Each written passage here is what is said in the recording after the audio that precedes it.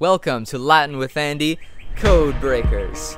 These videos are to help you follow along with the Code Breakers at-home worksheets, so if you have not downloaded them, please click the link, purchase them, and subscribe so that you can further enhance your Latin experience.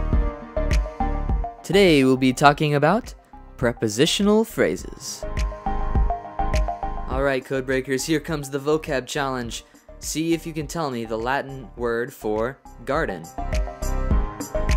That's right. Hortus horti. How about friend? I think you got it. Amicus amici. How about slave? Servus servi. Sword. Gladius gladii. Roman. This one's pretty easy. Romanus romani. And then Christian. That's it. Christianus Christiani. Two more. Son, Filius Filii, and God. You got it. Deus Dei. Continue to practice memorizing your vocabulary words. Let's review prepositions. Remember that prepositions are the branches that connect nouns together. They're the little tiny words that relate one noun to another. So if we were to have a toy and the box, then we could easily relate the two together. They could just be sitting in other rooms, but we could relate them to another, saying that the toy maybe is in the box, or it's under the box, or above the box, or around the box, or close to the box. So use prepositions to relate two nouns together. It's pretty easy. Let's see if we can translate a sentence containing a prepositional phrase. One word at a time though. Let's start with poetam.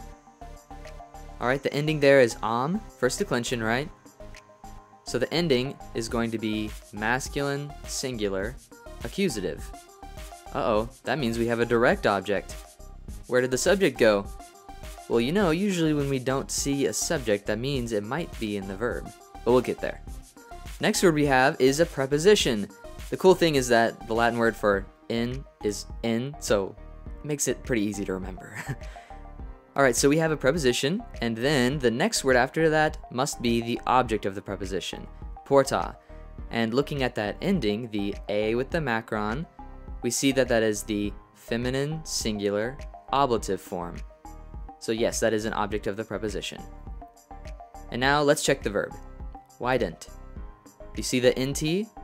That means it's plural. So even if we thought that poetam might be the subject, it can't work because poetam is singular and vident is plural. Remember, the subject and the verb have to match. So the subject of our sentence is actually going to be contained in the verb, they see. So we'll translate they see, and now what do they see? Well, they see the poet in the gate. I'm not really sure what the poet is doing there in the gate, but we'll leave the poet to his own business. Great job, Code Breakers, working on translating. Fantastic, Code Breakers. Remember to review your vocabulary cards. Practice declining your second declension nouns. And remember that prepositional phrases always have prepositions, so look for them. See you later.